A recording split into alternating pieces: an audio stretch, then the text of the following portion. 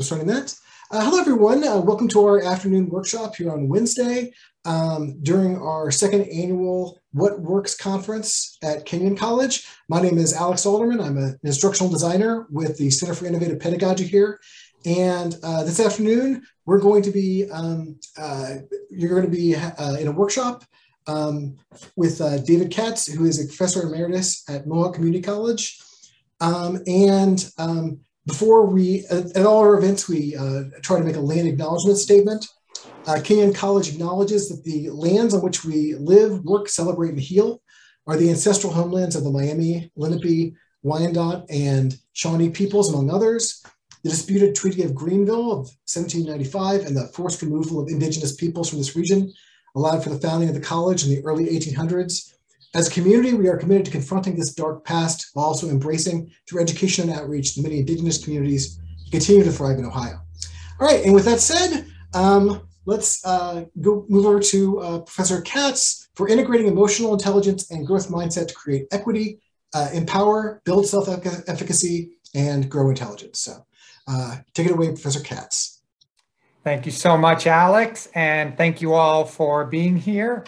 I am excited to share with you this afternoon. I know I am speaking to fellow travelers and preaching to the choir, and I hope that in some small way we can together sort of grow our ability to positively impact our students and create a sense of inclusion and empowerment.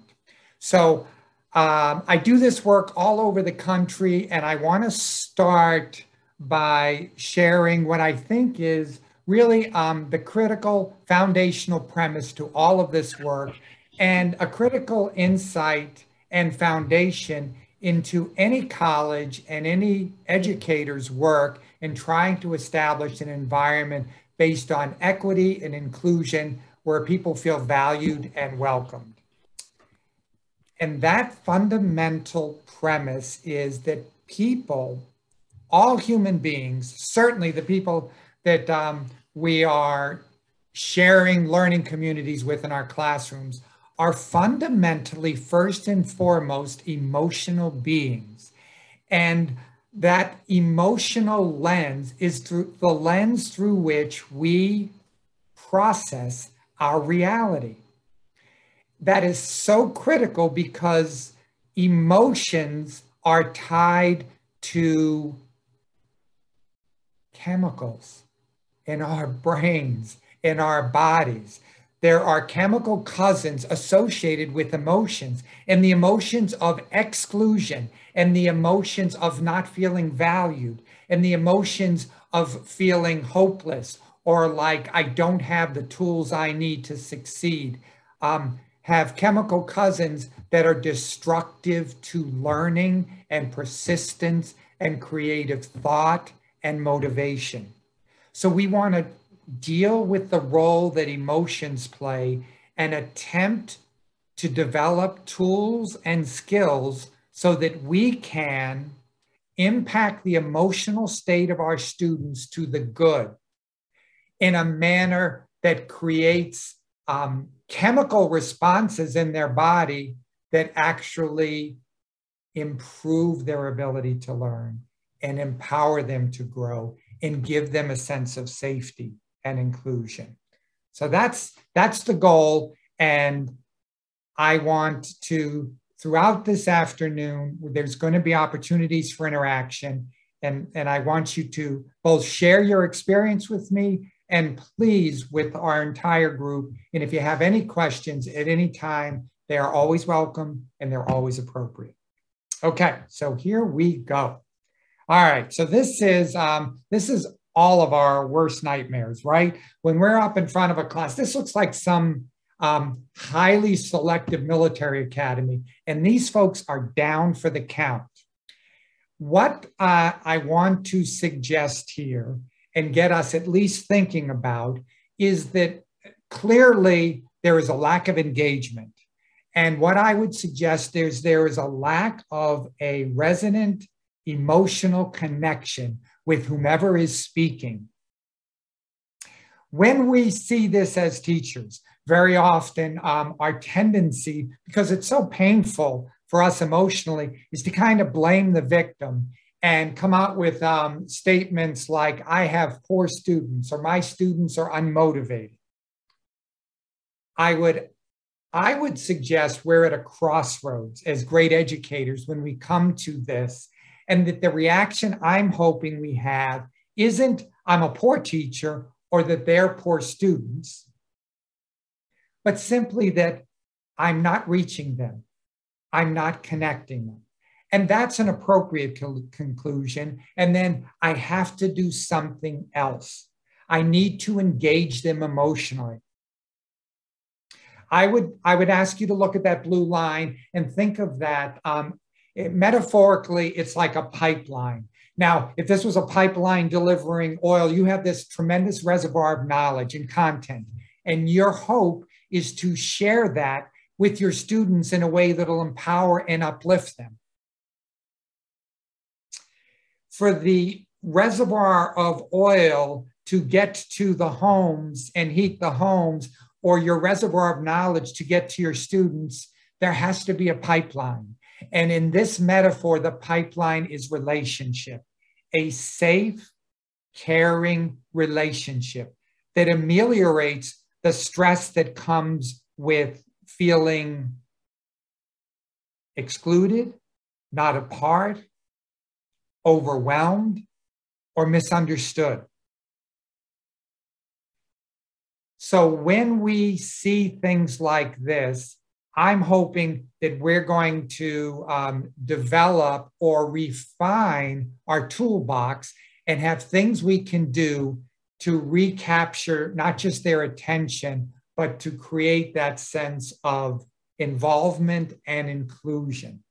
Without involvement and inclusion, there is no equity, because people aren't able to perform to their highest level when they feel disengaged or unsafe. Okay, so if you could take a moment, everybody can read this, please. I don't want to lose my manners.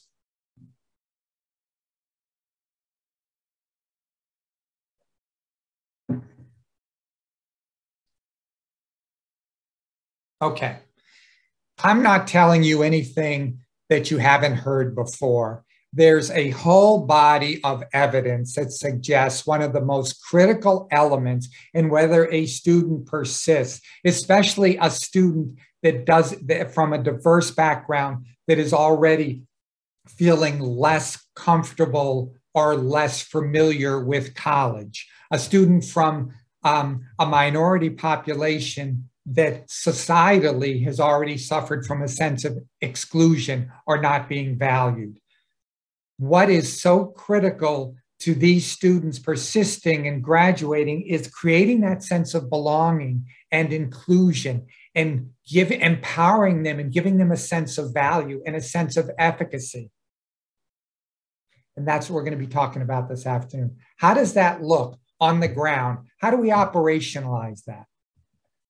So we're going to operate on two levels, just like these dual computers. On the one level, I'm going to share what I hope are insights that'll allow you, the knowledge isn't enough, but also the skills that you can use in your own pedagogy to help you create an environment where students feel more included, are more engaged, they feel safer, and they feel like they have opportunities to succeed regardless of where the levels that they come in at. So you're giving them skills to help them be successful in your class. The second level is we want to overtly teach them about the role that emotion plays and their ability to perform and learn, and about what inclusion and exclusion does, and how to develop the emotional intelligence to be able to cope with the stress that they experience in their college and in their lives, and help them be more successful as they move on. So we're going to start. Here is a foundational principle around that idea that people are fundamentally emotional creatures. And it is through an emotional lens that we view the world. The part of our brain that evolved first, where that emotions reside in those powerful chemicals of high alert or stress or fear, when we're scanning the environment for threats, which is a primal process we all go through, whether it's the middle school lunchroom and where do you sit, or when you're walking down an unfamiliar street, or when you're lost in the woods, or when you're meeting a new person and you're trying to determine, friend or foe, is this somebody that I can be comfortable with? Is this somebody I'm safe around? We are constantly on a conscious and unconscious level responding to and scanning the world in that manner.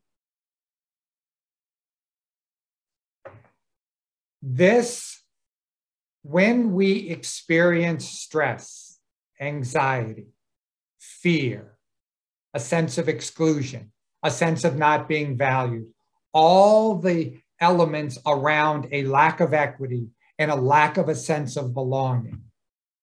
The chemical cousins, and I would ask you to please, you probably know this, but just to draw the connection, the chemical cousins of stress and anxiety and a lack of belonging and exclusion and feeling like you don't have the tools to succeed or the support to succeed, a lack of equity, are cortisol and adrenaline.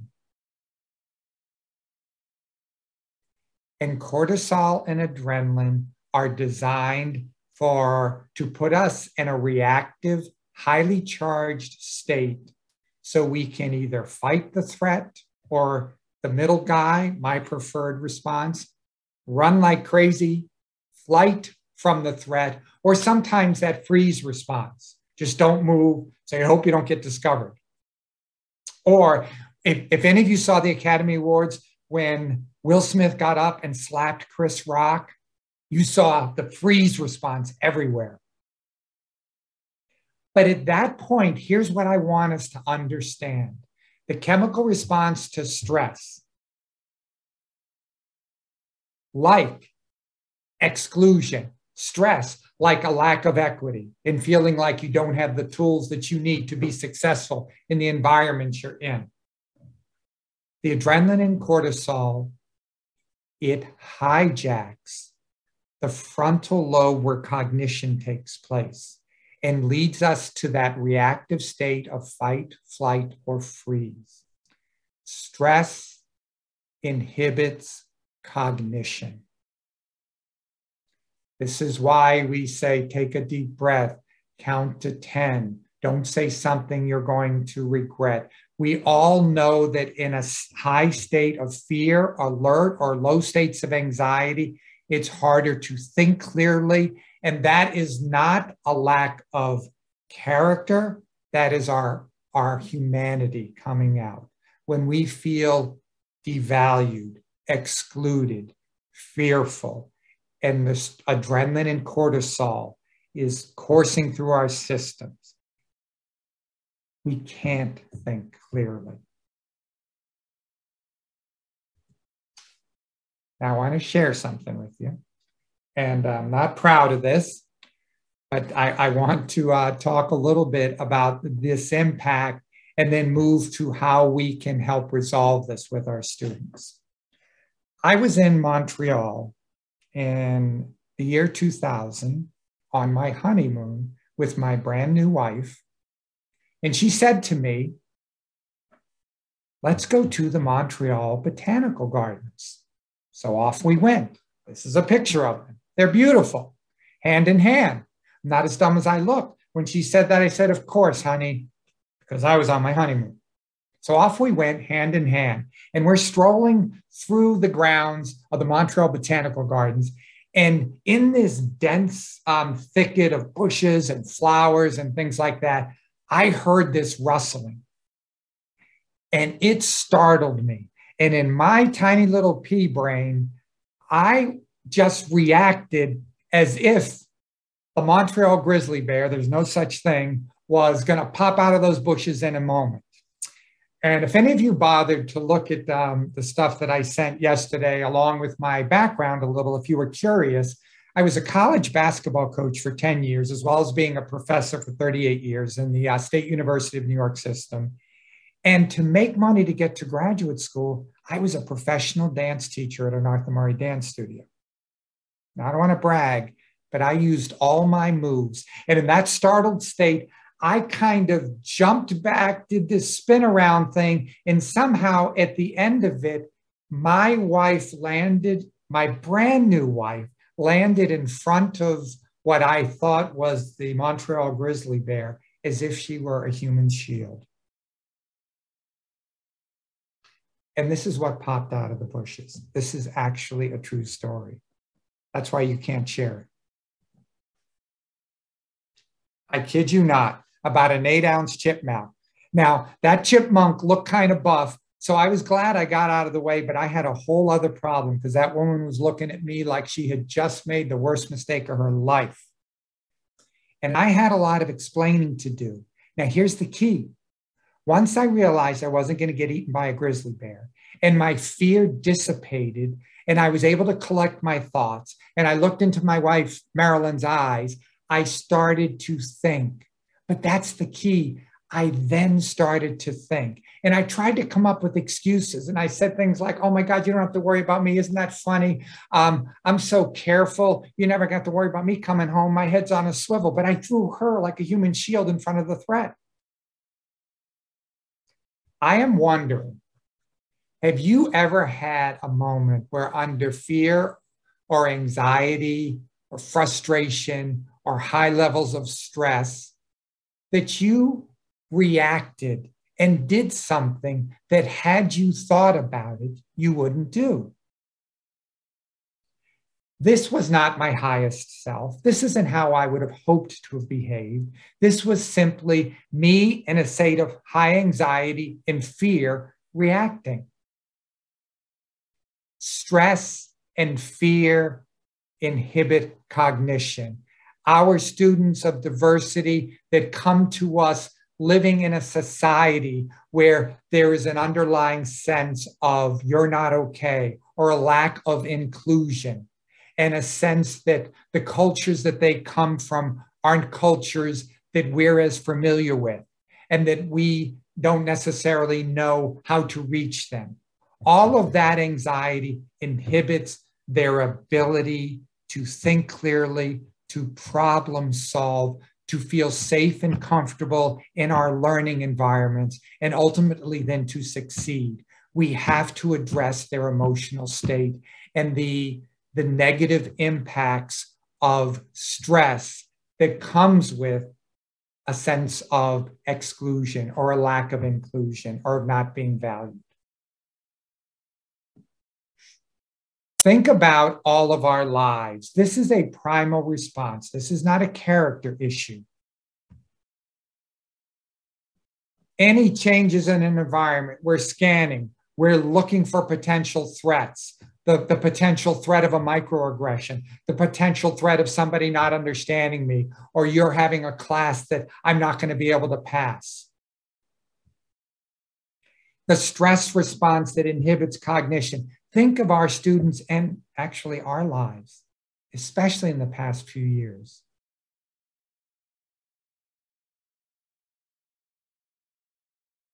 There are so many things that conspire to put our students in a state of high alert, and especially our students from diverse backgrounds.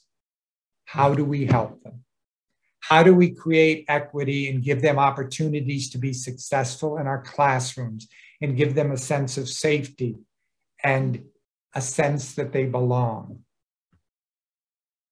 Okay, here's the good news. The antidote to the stress response is igniting the reward pathway. What's the reward pathway? Well, we're hardwired in our brains that when we behave in ways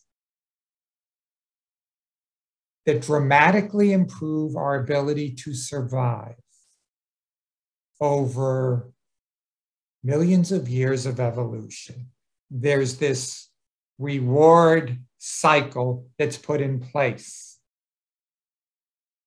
When we behave in ways that dramatically improve our ability to survive, there's a different set of chemical cousins that get released into our systems. You've heard of them.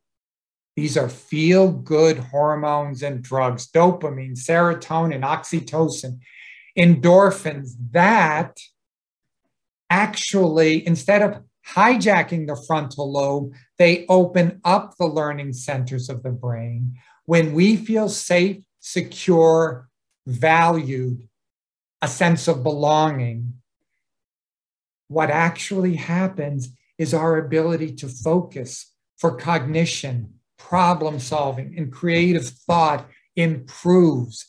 That sense of belonging and safety that comes with being valued and known and cared about powerfully alters the emotional state of our students. And when it alters the emotional state, it alters the chemicals that are coursing through their system.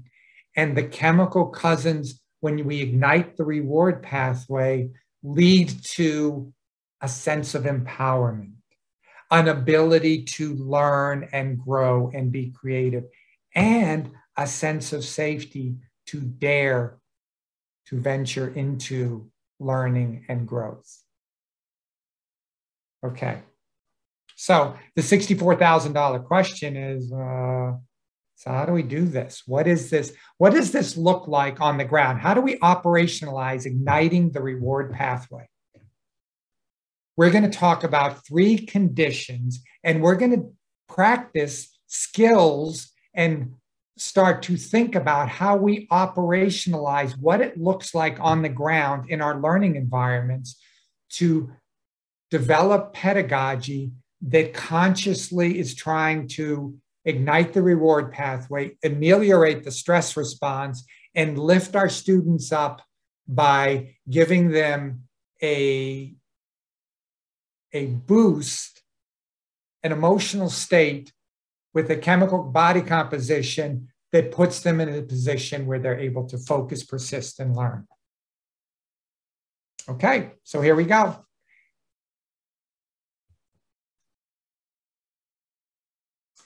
The first way, look at that picture and look at that little boy. The first way we ignite the reward pathway in our students to ameliorate the negative impacts of the stress response that comes from exclusion and a lack of equity and a fear they don't have what they need to be successful, either externally or internally in themselves. They don't have that sense of efficacy, is the sense of safety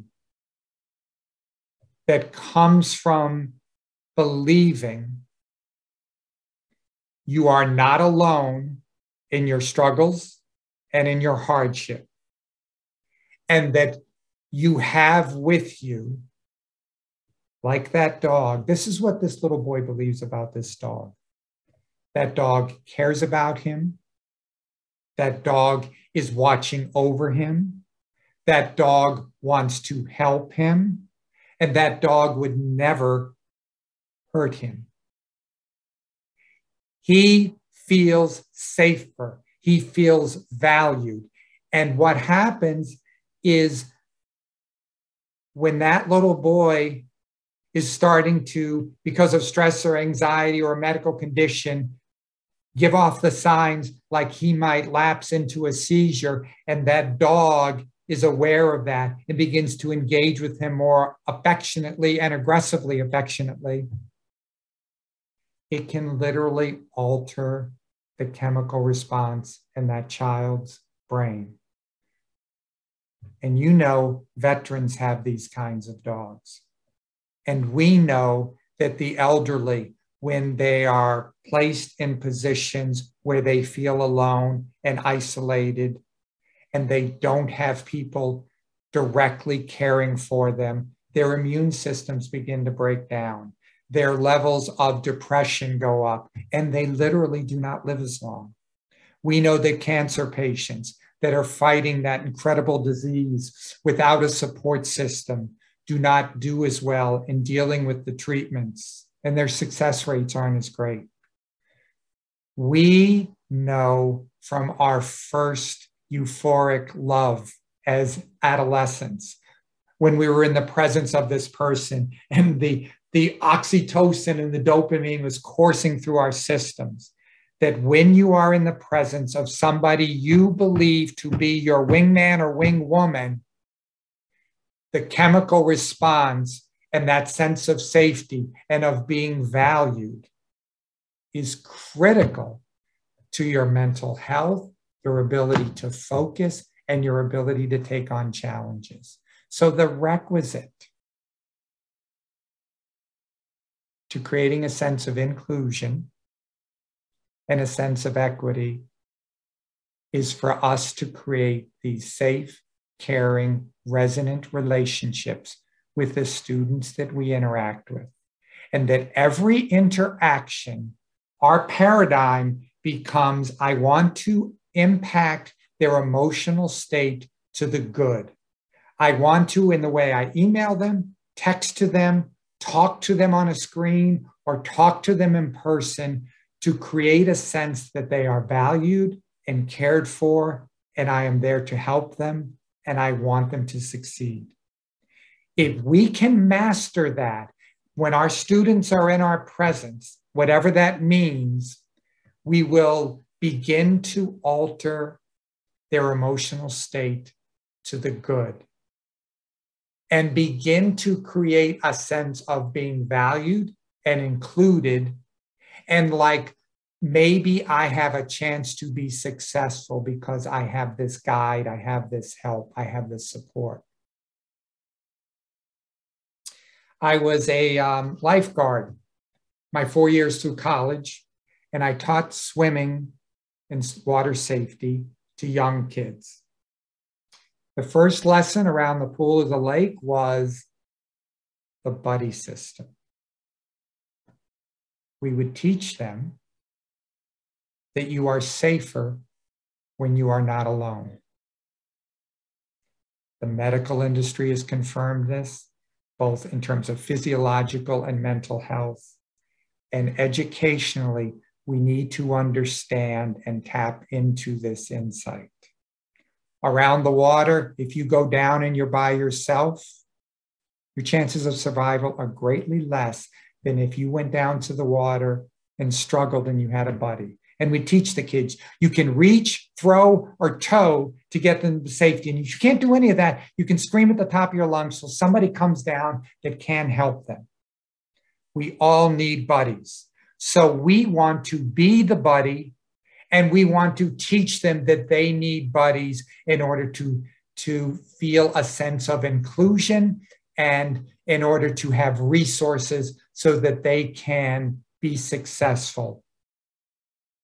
So those two levels we're operating on. What does that look like? Here's a powerful little snippet, a video from Brene Brown that I want to share that'll help give us, oops.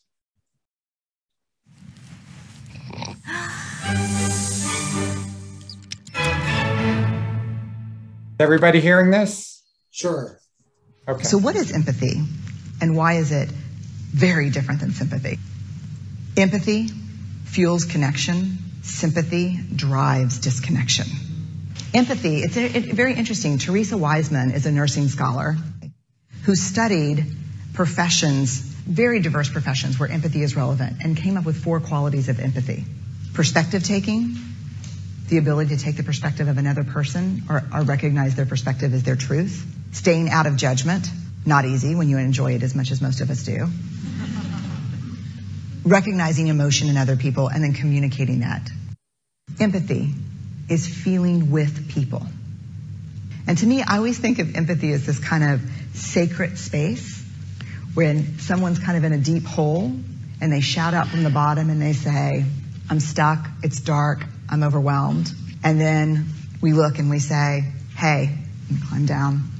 I know what it's like down here, and you're not alone. Sympathy is, ooh, it's bad, no. You want a sandwich? Empathy is a choice, and it's a vulnerable choice, because in order to connect with you, I have to connect with something in myself that knows that feeling. Rarely, if ever, does an empathic response begin with "at least." And we do it all the time, because you know what? Someone just shared something with us that's incredibly painful, and we're trying to silver lining it. I don't think that's a verb, but I'm using it as one. We're trying to put the silver lining around it. So, I had a miscarriage. Oh, at least you know you can get pregnant. I think my marriage is falling apart. At least you have a marriage. John's getting kicked out of school. At least Sarah is an A student. But one of the things we do sometimes in the face of very difficult conversations is we try to make things better. If I share something with you that's very difficult, I'd rather you say, I don't even know what to say right now. I'm just so glad you told me. Because the truth is, rarely can a response make something better. What makes something better is connection. Okay. Let me go back to our PowerPoint. Oops.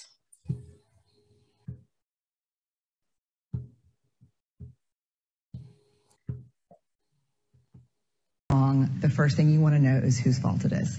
Hi, my name is Brene. I am a blamer. Guess I need to stop that first. Okay. My apologies. This was a bit clunky. I've started going back to doing these things in person, and boy, do I like that better for these obvious reasons. So everyone can see this screen? Somebody give me thumbs up or? Yep. Okay, thank you. All right, so here's what we're gonna do. I want to play around with this, because the knowledge that empathy is a critical component to developing a safe, caring, resonant relationship that ignites the reward pathway, alters people's brain chemistry from stress to something that's going to give them a sense of empowerment and inclusion and hope. It's a skill. So I want to play around with it in this way. It's called rapid fire empathy. It's fun. I'm going to in a moment break us down into groups, and you're going to get to complain about anything. Now, I don't want big macro complaints about your life and where it's going. That would take too long. I'm talking about little 30, 60-second snippets about the traffic today, the coffee was crappy, your kids are driving you nuts, the meetings that I have are getting in the way, or I'm so frustrated with X, Y, or Z. And then your partner is going to practice leading, not with solutions, not with sympathy, but with empathy. Here's a pro tip. You don't try to solve somebody's problem until they ask you for your advice or to solve it. Until then, when they're coming at us stressed and anxious, the most appropriate, the most powerful response, we lead with empathy, because we have to, like Brene Brown says, first create the connection. You're not alone. Crawl down there with them by having an empathetic response, tone, eye contact, body language. We've got to create the sense that they are safe, they're not alone, and that we really care before they'll be calm enough for their cognition to be turned back on.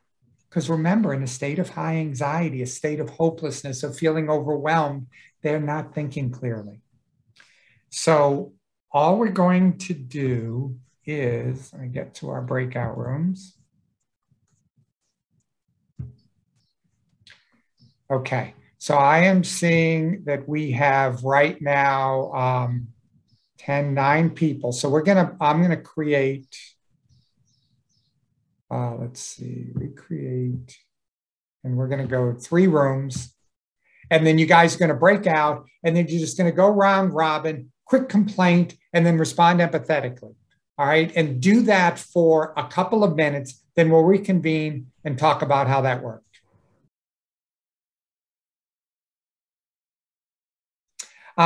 So what did you think about that? And just the whole idea of this paradigm shift of when students come to you in any form of stress or de-stress, instead of thinking of solving their problem, to think of creating an empathetic connection that alters their emotional state. So maybe at some point the problem can be addressed. Was it easy? Was it hard? Have you already mastered that? What was your experience when you tried to lead with empathy? Go ahead, anybody, help me, please. Christine and I were just reflecting on, it's actually pretty challenging, especially, Christine and I are strangers, and sometimes students come in, we may not know them very well. Right. And so just sitting in that listening space, because I think as professors, sometimes we are problem solvers. We are in this space, the yakking space. Yeah. So it was a little bit, how do you know how long to sit with just the listening? And so that was something we kind of reflected on. Yeah. Good. Somebody else want to share? And again, if it's possible for you all to have your cameras on, would find that very helpful for us connecting with each other and being able to, share and have these conversations. Was somebody else? Any observation? Go ahead, Lauren. Em and I went a little deeper into our conversation. Okay. We weren't good with the surface stuff, but we kind of discussed how it can be challenging as if, to be a white person or white passing, and we have students of color who come to us with very, deep concerns, how we can be empathetic without them feeling like we're an adversary, or making them feel like we won't understand where they're coming from because their challenges are so inherently different. Yeah. One of the things that because this comes up a lot, is you may not be able to empathize with their circumstance, but what we could empathize with is the feeling that the circumstance elicits, right? We've all been in a place where we have felt like we weren't valued, or people didn't understand us, or where we came from, or we were excluded for something superficial, or people didn't even take the time to get to know us. So having that sense of, and for us having the confidence to know this is a human being. I haven't walked a mile in their shoes, and I can't possibly know what it's like to live the life they've lived. But these feelings they're experiencing as a result of it, I can use them and tap into them to develop these empathetic responses. And Lauren, I think it's so powerful that at that point, think of how much trust we have to build before this person that is so different than us is going to be somebody we're really going to let in and be comfortable enough to allow them to guide us. So I would say err on the side of sitting with empathy much longer. When we start to give solutions to problems, I wonder if somebody from a very different background is thinking, you have no idea, dude, all the crap I'm dealing with. And when you give this solution, there are 16 other things that make this solution hard that you would never understand. So to give solutions long before you've developed that empathetic, caring, trusting relationship probably feels like you just think you're smarter than me because you're this white, highly educated, fill in the blank. And this is what I've had my whole life. You starting to tell me what I should do or give solutions to my problems when you have no idea about my life is going to create anxiety. It's going to actually, it's not going to feel helpful. It's going to feel like, oh, this is more of the same. I know it's such a damn conundrum because we think we have things they can do that'll be productive. So, okay, this is just me being completely transparent. You know the woman that I threw in front of the chipmunk so heroically on my damn honeymoon? She's a clinical psychologist. So my guess is she married me because I'm an interesting case study more than anything else. But here's my point. I don't want to give you all the impression for a moment that I always get this right. My go-to, and maybe this will help us. When there's somebody I care about or care for, or I'm in a position where I'm supposed to be helpful, like I'm a teacher, I'm a professor, I'm your coach, I'm your mentor. You have a problem. I'm supposed to help you solve it. And then I want to tell you what I think would be the best way to solve it because I have all this experience, although you have no experience in their lives, right? That's the humility piece. You have no experience there. You have experience in how you solved it and how you navigated in the conditions you came from and that I came from. So long story short, I told you I coached college basketball. I would go running with my wife and we'd be running up a hill and she'd be having difficulty. And I would immediately go into coach speak and start saying, come on, you can do this. Look, all you need to do is open up your chest and pump your arms more and breathe deeply. We'll slow up. And she does this thing where her head, it turns like 360 degrees, just like in that old movie about the possessed. What was that? What was that called? Exorcist. Thank you. Like The Exorcist, right? And then in her eyes, I can see they're burning a hole through me. And she goes, you are not my coach. And I did not ask you for advice. I'm just feeling frustrated and I'm just venting and I just want you to hear me. She's looking for empathy. And like an idiot, I'm giving her advice about all the things she needs to do to get up that hill. So I screw up on this all the time. It's hard. And here's what the insight that I have. And I wonder if any of you, I'd like to hear if this is germane to you at all. I feel inadequate when somebody I'm supposed to be helping is struggling. And I want to get out of that sense of anxiety. So I start blurting out solutions. And what I'm hoping is they go, oh my God, David, thank you. You're so smart. I'm so glad you told me that. My life is so much better now. I'm just going to do what you said, right? And then I feel better. I'm not anxious anymore. I know it comes from that place. And it's so hard to hold. And because when I identify with their sense of hopelessness or their anxiety or their fear, I have to be in that place a little bit and let them continue to say how they're feeling. And then that makes me feel a little inadequate because I haven't helped them. Does that do any of you, does that make sense maybe on some level that might be happening a little bit? Yes, anyone want to share an experience or just try to? Go, Em. Thank you so much. By the way, one of the things I want to model is when somebody is kind enough to help you, and Em, I think you were probably experiencing a little empathy for, I'm saying, please, somebody talk, say something. Does this resonate with anybody? And you chose to express that gratitude and appreciation. Value participation. This is huge. If you want to create that sense of inclusion, don't ever value correct answers. Value attempts to participate. That is also in alignment with growth mindset and the neuroscience around how we grow our brains and grow intelligence, that we have to teach them, but model that. So I'm sorry, I diverted. I hope you remember what you're going to say. Go, Em. Thank you. Well, I was just going to comment on what you were saying about being in the space of the anxiety or the hopelessness and then wanting to move out of it. and give solutions and the reaction you're hoping for. Yes.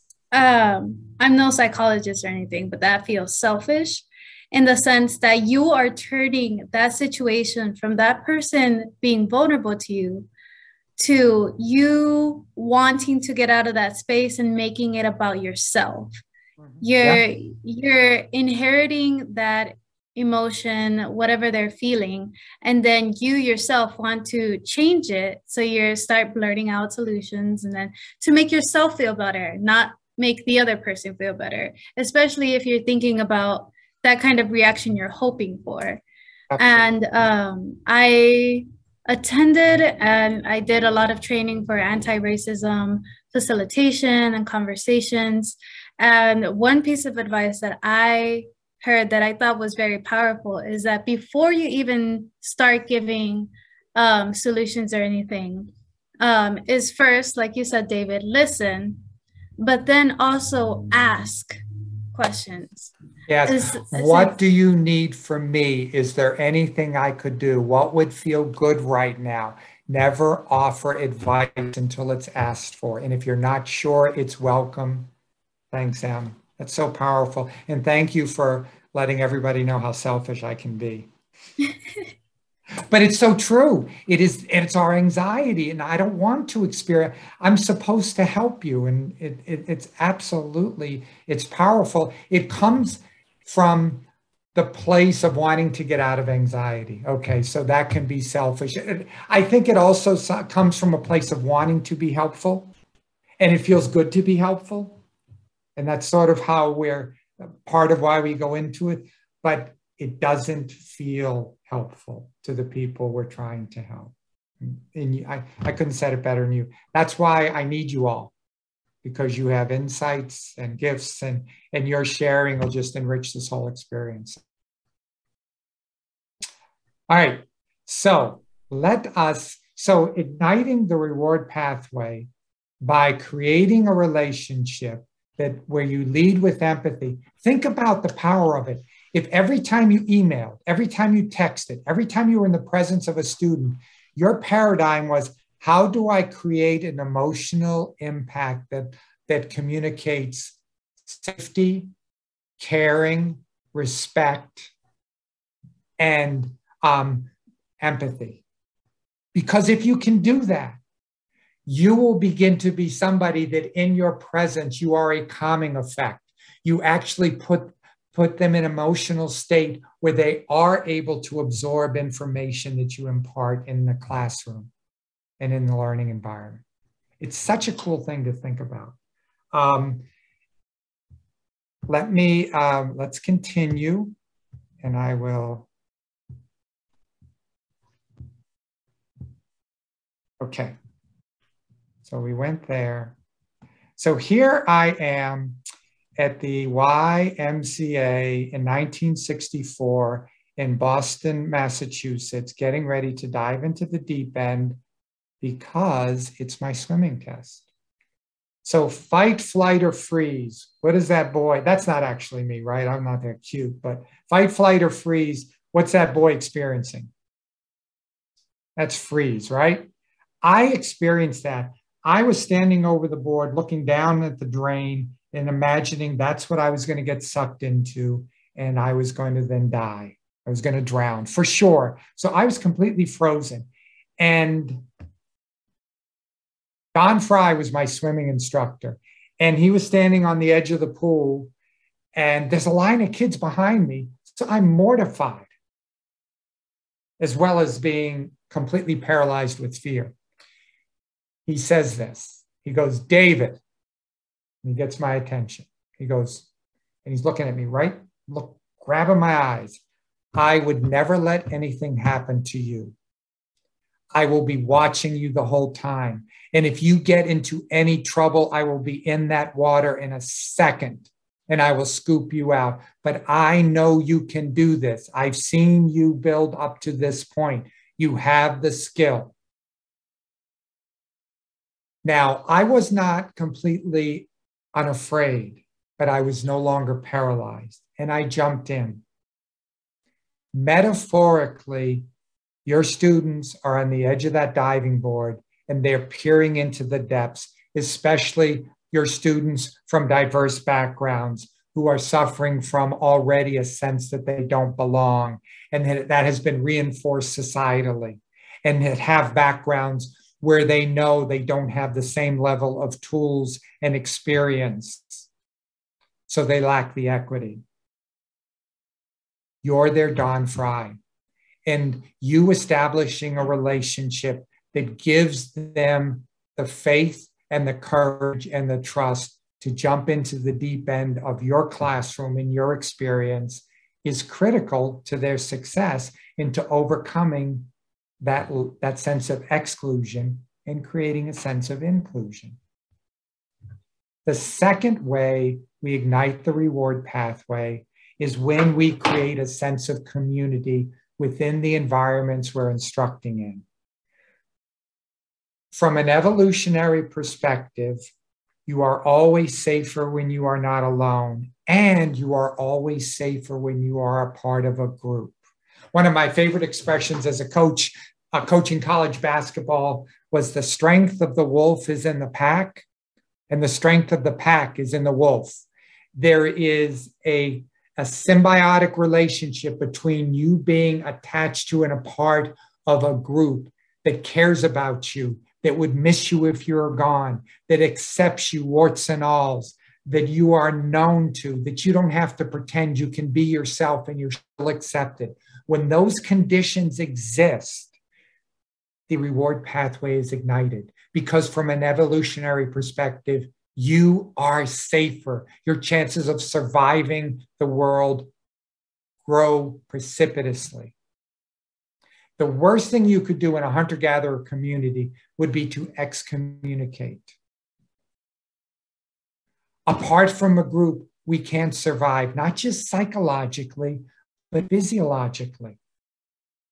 So we thrive in community and in support. There's this powerful book, The Checklist Manifesto. And in that book, this surgeon, Atul Gawande, did a study with surgical teams. And they all have checklists, right? Surgical teams, like airline pilots, when you're doing something that's life and death critical, checklists are an inherent part of it, because you can't rely on people's memories, because we get nervous, we get distracted, we forget things. So he added one thing to the checklist. And the one thing he added was, in these surgical teams, everybody would know everybody's name.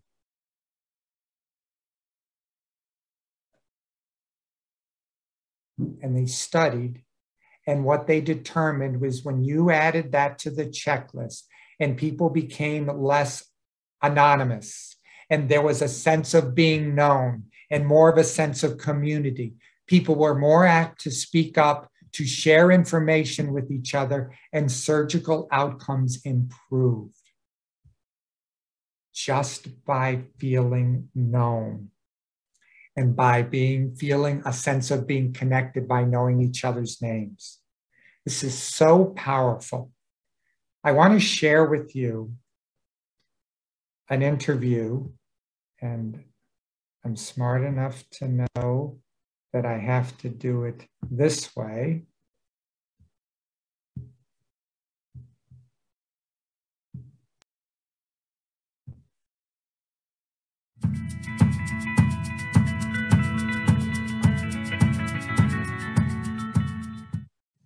What is a circle of safety, and why should organizations consider building one? So the outside world is fraught with danger, things that want to kill you. In caveman times, it would have been, saber-toothed tiger, or the weather, or lack of resources, things that are trying to end your life, Well, in the modern business world, the things that are trying to kill you, quote unquote, are, the unpredictable nature of the stock market, or a new technology that shows up out of nowhere and renders your business model useless, or your competition, who may want to actually put you out of business, or maybe they just want to steal your customers or deny you customers. These are all pressures that, if left unchecked, will kill you, will put you out of business, right? These are a constant, and this is the danger of the outside world. The dangers inside an organization are a variable. And a circle of safety is something that leaders provide. They draw a circle of safety around their people, and they say, if I keep you safe internally and you do not fear any dangers internally, then you are more likely to work together, trust each other, and cooperate to face the dangers externally. And only when there's a strong circle of safety is there innovation. Innovation requires risk and experimentation and failure. And if people fear that they might lose their jobs simply because they tried and failed or lost some money, then they won't try. And so there is no innovation. This is the joke that so many organizations pound people and say, if you come up with something big, we'll give you a big bonus.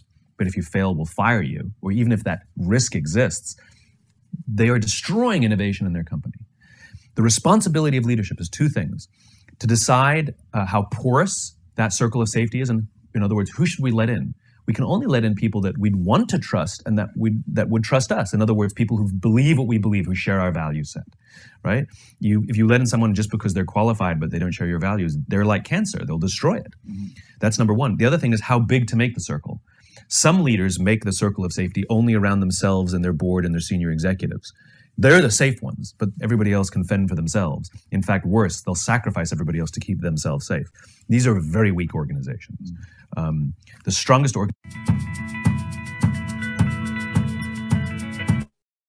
I want to stop there and talk about this circle of, oh my goodness.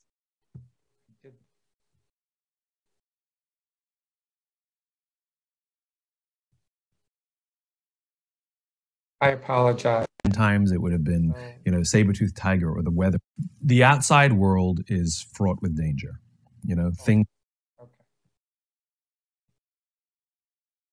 So let's talk a little bit, and I'm going to share one screen with you, and then we're going to work on this second. How do you operationalize this circle of safety? How do you create conditions where in your learning environments where people feel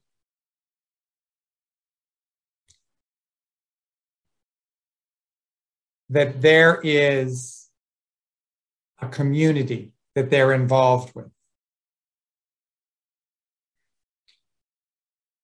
Simon also talked about that the Marines put people in positions when they train them where they will fail without each other's help. They create cooperative, collaborative, codependent environments that encourage connection. And in doing so, you begin to build a circle of safety as people become dependent upon each other, become known to each other, and become humanized with each other. So if we can take these 5 C's and incorporate them into our learning environments, and anytime you're having a learning experience, you say, how do I create a cooperative, collaborative, codependent activity that will connect them to each other and create conditions under which they become known to each other and have to cooperate with each other to produce something. When we do that, we are helping to ignite the reward pathway by creating a sense of community.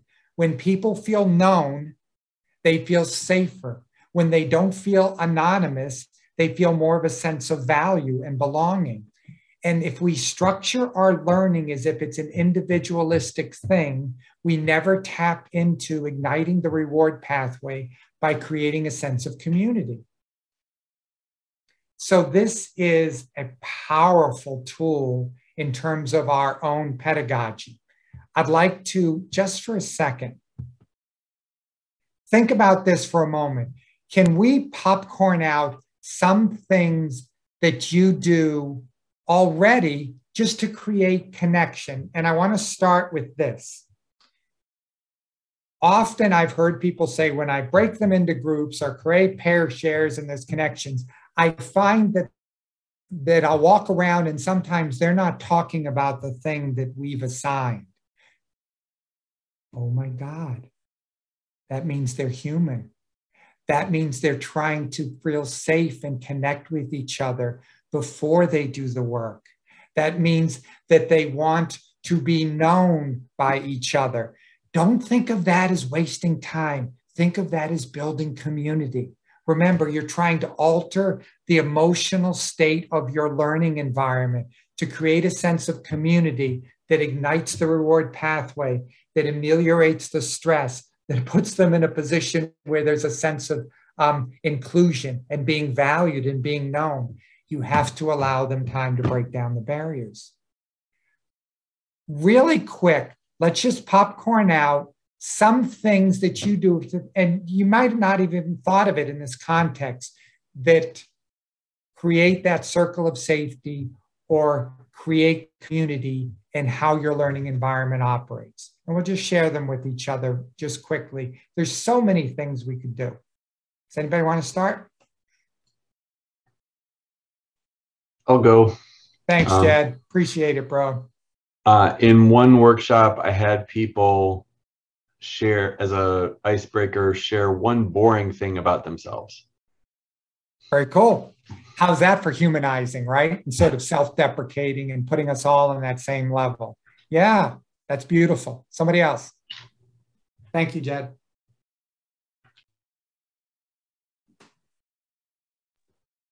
I'm not going to say this has been always successful for me, but I try to establish study groups that they work with each other outside of the classroom. And I'll have assignment on Google Sheets so I can go in and see who contributed. And yeah, so I've been doing that. Yeah.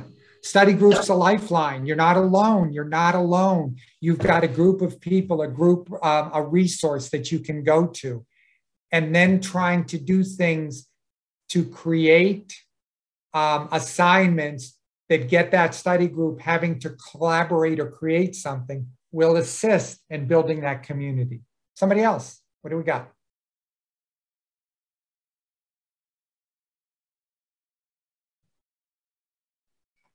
I just tried this for the first time last semester, but for my intro psych students, their exam 1 tends to be the hardest. They're getting used to my class. So I did handwritten notes to the students who improved 10% or more from exam 1 to exam 2. Beautiful. All right. That's working on igniting the reward pathway by your relationship with them. That's powerful. Somebody else? Creating connection or community and how you try to impart your content is what we're talking about. I'm not a faculty, I'm a staff, but I have student workers, so I still have that small sense of community. And we were in a transition between a previous supervisor that we're working for and then myself.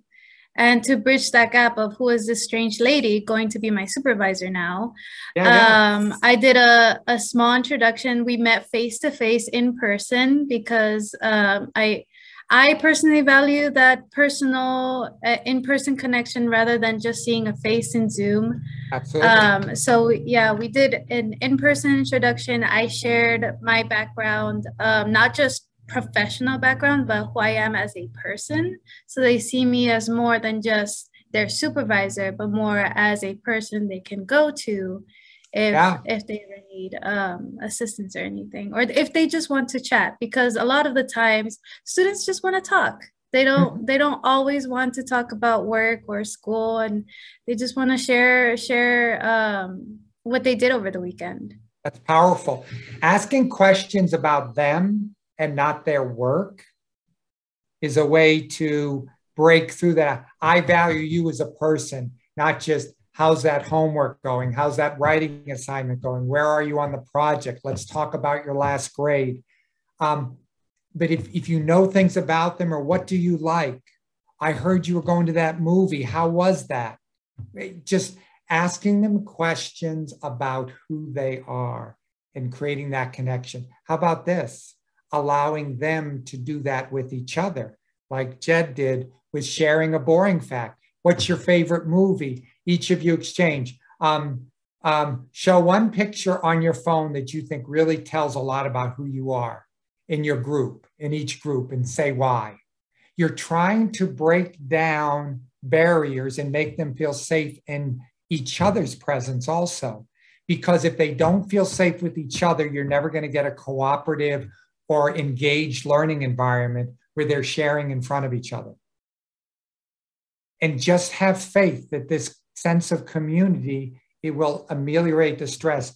And our students from diverse backgrounds, this could not be more critical. Even if they trust you, they know that they're 2 of 25 people and they feel different and they're not going to feel safe. It's their life. And you've got to do things to create connection and a sense of safety and a sense of community. And how you get them collaborating and connecting to each other is vital to that. As a college basketball coach, one of the most critical aspects in us being reaching our full potential was my players caring about each other, liking each other, and trying to support each other. I had to try to put them in conditions where you created those bonds. Otherwise, they're not going to work hard for each other. Okay, let's go to something that I hope will be helpful.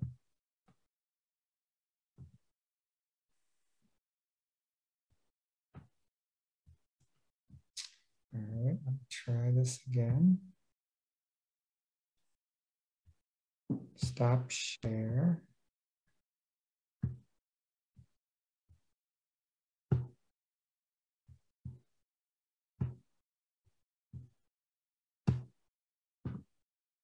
Okay. The third way to ignite the reward pathway. So we've got safe, caring, resonant relationship. That has to be consistent in all your communications. Creating with the 5 C's, collaborative, connected, cooperative, codependent learning environments. And thirdly, this is the good news. Problem solving, pattern finding is an innate igniter of the reward pathway, because as a species, we survive by looking out into our external world. And when we resolved or discovered patterns that assisted us in our survival, we got this reward. Thinking and problem solving in pattern science will create, look at these kids playing this video game. They're getting surges of dopamine and serotonin when they solve the puzzles, when they get the princess out of the dungeon, when the bells go off, when they get points, when whatever the context of the game is. You have to remind these kids to eat. You have to remind these kids to sleep because they're so enthralled. It becomes addictive. And it's not just them. Look, here's how this is going to work. That's a picture of Mount Everest. We have to be the good Sherpas. We are trying to position our students in an emotional state that will alter their body and brain chemistry toward empowerment, a sense of safety, and an ability for cognition and creative thought and persistence. You're the good Sherpa, the one trying to guide them up to Mount Everest. You say to them first, we've talked about this, safe relationship. I care about you. I'm not going to let anything bad happen to you. You can trust me. And I've helped many, many people up this mountain. That is my course, and I'm going to help you. That ignites the reward pathway. Yeah, but you don't know me that well, and I'm a student from a background that you're unfamiliar with. Empathy and connection, and working on building trust every day. Secondly, you say to them, look around you. You see all those blue tents in the foreground? Those are your teammates. We're going up the mountain together. Those are your classmates. And you create that sense of community and collaboration. We are not leaving anybody behind. That ignites the reward pathway to the extent that you're able to build a circle of safety in a safe, resonant community and allow them opportunities to connect, to be known by each other, and to be helped by each other. And thirdly, you scaffold the learning. So right now, they're paralyzed with fear because they're staring at the top of the mountain. You go, wait a minute, look at the cursor. don't even worry about the top of the mountain right now. We're just going to right here, these foothills. That's all we're doing right now. And when you get there, you celebrate it. You don't ask more of your students than they're capable of giving at that moment in time. You skillfully create learning challenges that can be met with your support, with the team and community support, so they can build their sense of confidence and efficacy. That's so critical. You think like a slot machine. Here's the metaphor. Your students are sitting at the slot and they're pulling the lever. They're giving effort. They're trying to survive your course. They're constantly putting in quarters of effort. If they don't hit a jackpot at some point relatively quickly, if they don't experience some sense of progress or success, their motivation will wane, and eventually they'll get up from that slot and they'll move away and they'll stop depositing the coins of effort. If they've had lots of experience of pulling down slots and not winning anything, their behavior will get extinguished, the effort will get extinguished more quickly. We have to provide progress. We have to scaffold the learning so when they pull the lever in a classroom, there's a sense of progress. You celebrate it, you note it, you make them aware of it, and you remind them of it. So they want to come back, sit down at your metaphorical slot machine and keep depositing coins of effort. Slot machines are designed by motivational psychologists, just like video games, to constantly tap into igniting the reward pathway by creating conditions where problems get solved. There's a reward. And with that reward comes that surge of motivation, dopamine, adrenaline. All right, let's put this all together. Here's a critical piece to all of this. The neuroscience on learning, here's what we know.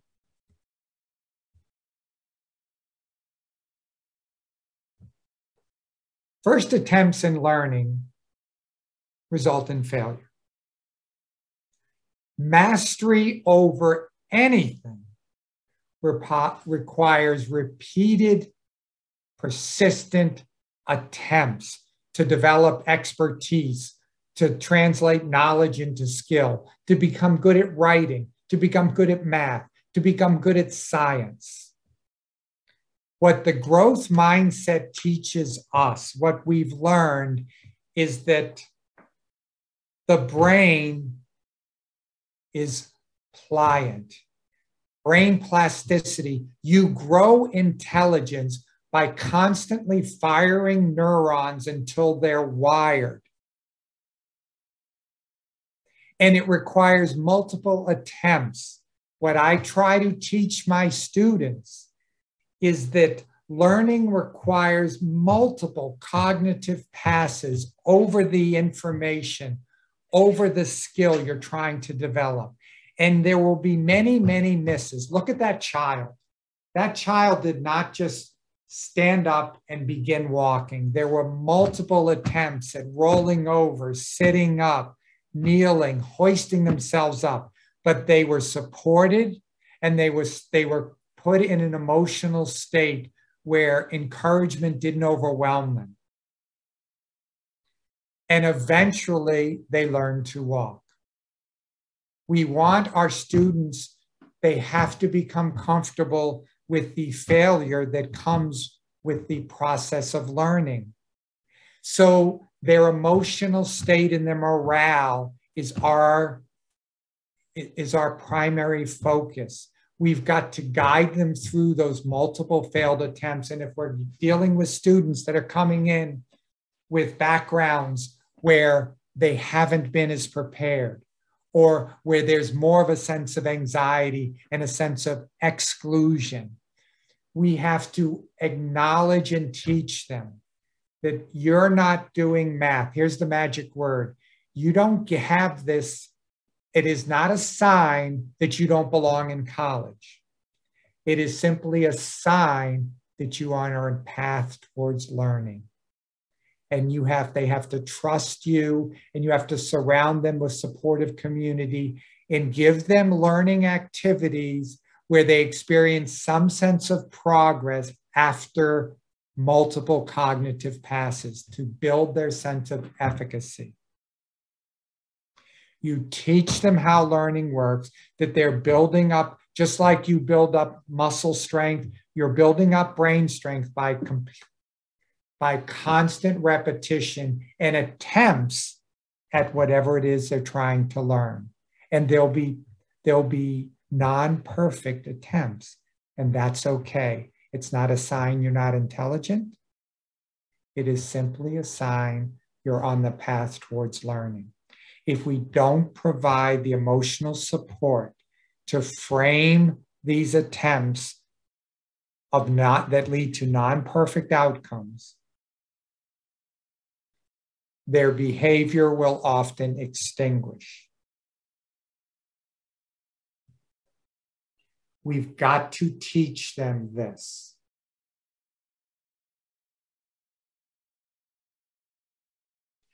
It's not IQ and your innately born college material. It's persistent effort, persistent mindful effort. Where do they get the motivation and the inspiration to keep putting in effort when it's hard and they're not meeting with immediate success?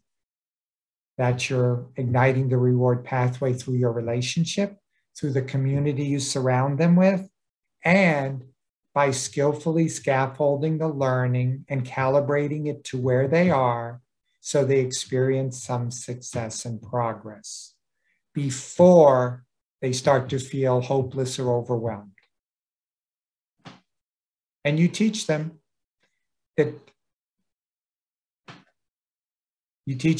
what Edison had to learn.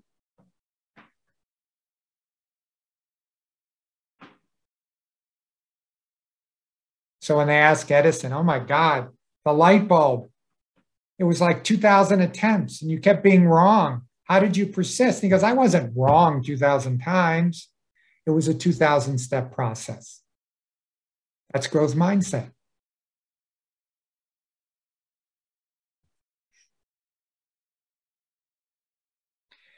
Your students are going to catch something from you and the class environment that you establish. It's going to either create stress and anxiety and multiply their sense that they don't belong here, that you don't get them, that this college doesn't understand what they came from and what they deal with, or you're going to ignite the reward pathway.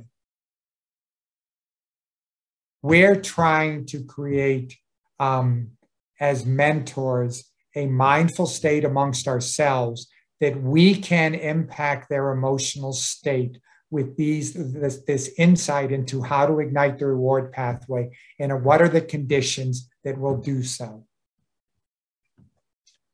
Their emotional stability is an open loop system. It will be impacted by how you treat them and the way you structure your learning community and the way you design your learning challenges and the way you scaffold the content. So this is another not too proud story. I was flying from Tucson, Arizona back to, at the time when I lived in upstate New York, when I was still working at my college. And we were going, let's say, from Tucson to Atlanta. So we were flying over Dallas. I hope none of you are from Dallas, because Dallas is one of my least favorite places. And I wasn't even in Dallas. I was flying over it. The pilot comes on and he tells us we're going to be hitting some turbulence. And it was right at the time when the flight attendants are coming out to serve us our pretzels or peanuts and our drink. I become irrationally excited when I see them. I'm like my dog at dinner time. Again, if I'm traveling with my wife, I go, oh my God, what are you going to get? Are you going to get the pretzels or the peanuts? You get the pretzels, I'll get the peanuts, and then we'll switch. And I'm thinking, why don't I just ask for both? I just paid $500 for the flight, but I'm not brave enough. So they're doing that. They're coming in the aisles, and all of a sudden we hit this pocket where it felt like, even though I was in my seat, I was falling. And I let out this sound that I don't think I've let out since I was maybe a 3-year-old. And I was not alone. Throughout this airplane, there were lots of audible shouts and sounds. And all of a sudden, to make matters worse, the flight attendant disappeared. We're like, oh my God, what happened? They were just there, and all of a sudden they ducked down. When they came up and it stopped, I said to one of them, I said, what happened? Why did you do that? Why did you go down? They said, oh, we're taught when we hit a patch like that, we've got to duck down so we don't fall into anybody and hurt them. And we hold on to the cart so the cart doesn't fly up and hurt anybody. And when this flight attendant came up, she came up like this, and she simply said, pretzels or peanuts? I was like, oh my God, do you have any Depends? Because that's what I think I need right now. I was like so shook by what had just happened. But when they came up, they were trained, and they understood that my emotional stability on this very bumpy plane ride was an open loop system. And if they had come up with panic or fear or indifference, it would have helped spread my fear. But they came up calm and confident, like this ain't no big thing.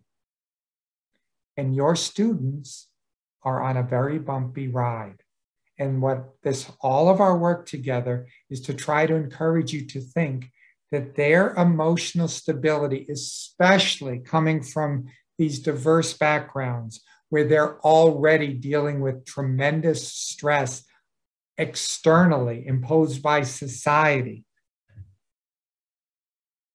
that their stability will be impacted by how you treat them, by the way you design your learning community, and by how conscious you are of allowing them to build confidence and experience success by how you structure and scaffold your learning.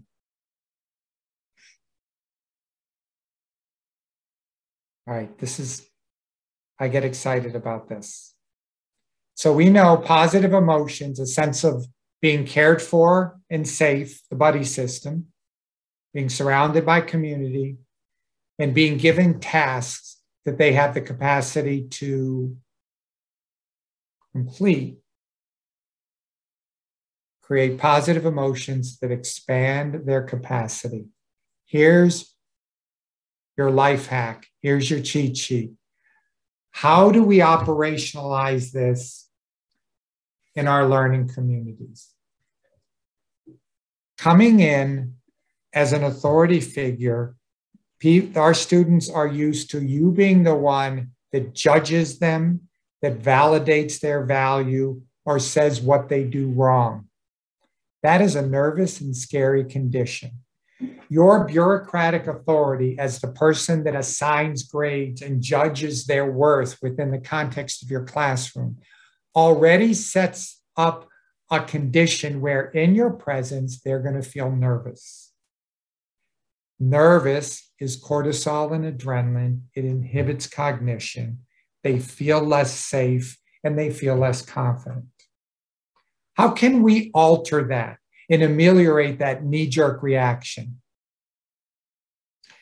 Catching them not doing wrong, but doing right is a powerful paradigm shift. What if your job as a teacher was to scan and look for signs of effort and potential and good character and caring, and you were constantly trying to notice the good things they were doing that will support their success and acknowledging it?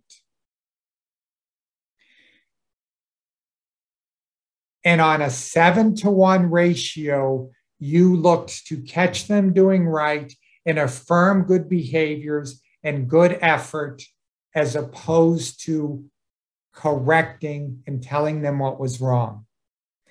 You would create an emotional climate that would start to build their sense of efficacy. And if you're like any of the other educators I've worked with, say, yeah, David, but sometimes they need correction. And I'll agree with that.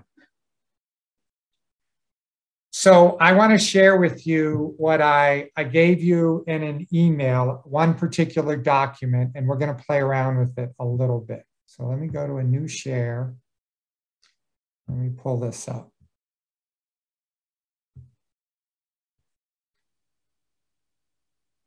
The acronym that I use for this, we want to talk about how can you affirmatively mentor, especially students from diverse backgrounds, and how can you compassionately correct them without triggering this sense of, oh, I don't belong here, I'm a fraud, and increasing their sense of inadequacy, or triggering old tapes of, I don't belong here, and this is not my place. So I want to give you this conversation template, and then we'll play around with it a little bit. The first part, the C stands for catch them doing right consistently. I'm going to speak truth to power. You cannot bullshit this. If you are not consistently creating conditions where you express that you value, respect, and care for them, when you try to talk to them in this manner, it is simply going to appear phony and disingenuous. You have got to constantly be igniting the reward pathway, building the relationship in the sense of trust, creating a circle of safety, and not asking more of them than they're able to give. If you're doing that, when you begin the talk and say, hey, I want to run something by you. So Christine, you're in my little box. I see you. So I'll use you and say, so Christine, I'd love you to stop by. I want to run something by you. Okay. See, it's not, I want to talk to you about your poor grade, or I want to talk to you about, I think you might be failing this class, or if you don't get your act together. All of that's going to bump up the anxiety. And once, remember, they're fearful, they're not going to absorb the information. So you're going to go, hey, Christine, can you stop by my office? I got something I want to run by you. When's a good time? Okay, so now we got that. When you start the talk where you're going to correct them about something or challenge a behavior that's getting in the way of their learning, you start with the A, appreciative reflection on their value, on the things you have caught them doing right. I so appreciate and value your contributions in class, Christine. You do such an incredible job of trying to participate, and you're so willing to share. And in your groups, you're so willing to take a leadership role. All right, but Christine, see, here's the thing. You dominate the class. You don't give other people an opportunity to speak. And I want to address that in a way that's compassionate and kind and preserves my positive relationship with you. So I go, I so appreciate and value your enthusiasm, your willingness to contribute. And I give lots of examples. And I don't use the word but. As soon as I use the word but, you're going to go, uh-oh, here it comes. I know it. If you've ever been in an evaluation where somebody goes, Dave, you're doing such a great job, but as soon as you hear the but, you know, now this is where you're going to be in some way demeaned, devalued, criticized, corrected. And it's going to trigger, especially in our more vulnerable students, anxiety. That's going to make it hard for them to continue to trust you or want to come to you. So you go, I so appreciate and value your contribution, and isn't so. And then the P stands for positive aspirational vision of their future. And I think or believe you could be even more, a more powerful leader and even more helpful in class to me when we is important. You've got skin in the game. You're their mentor. You're their coach. They're not in this alone.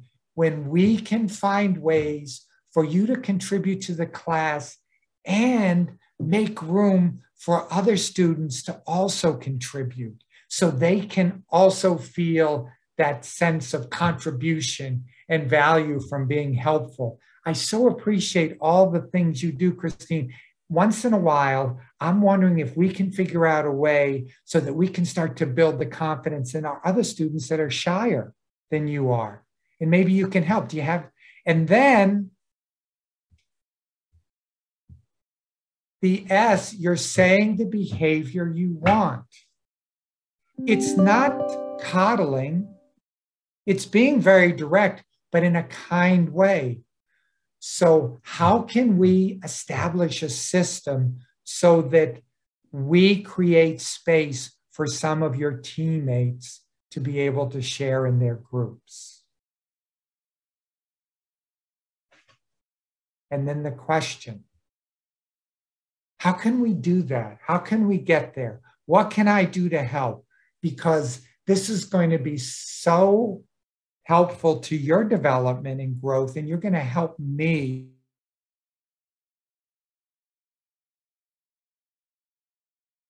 and I think you can really help these students to grow because they don't have the confidence that you have right now. When you approach in this manner, you're going to create conditions under which your students are going to feel not as threatened while you're compassionately creating a sense of correction. This is not something, it's like leading with empathy, that will come naturally or normally to your students. It's something that you'll have to practice. It's a skill, just like anything else. And over time, the more and more you work this template and remind yourself of it and use it before you have these corrective, compassionate, corrective conversations, this affirmative mentoring, conversations with your students, especially your students from diverse backgrounds, the more skilled you will become at helping them to grow and affecting their behavior and changing their behavior while at the same time preserving a trustful relationship and not triggering a sense of inadequacy that they've so often experienced. So that is something I'll share with you, and I will encourage you to take that template and to practice it, because you won't get good at it until you practice it. And after you practice it a while, it'll become second nature.